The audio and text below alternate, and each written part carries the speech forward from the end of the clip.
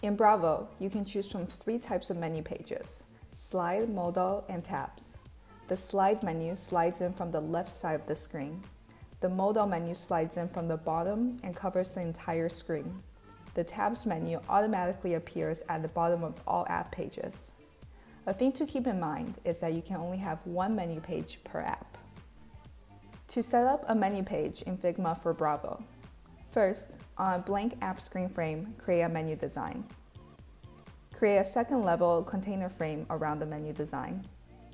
Copy and paste the tag into the layer name of the top-level app screen frame. Link each menu item to the app screen you want it to open.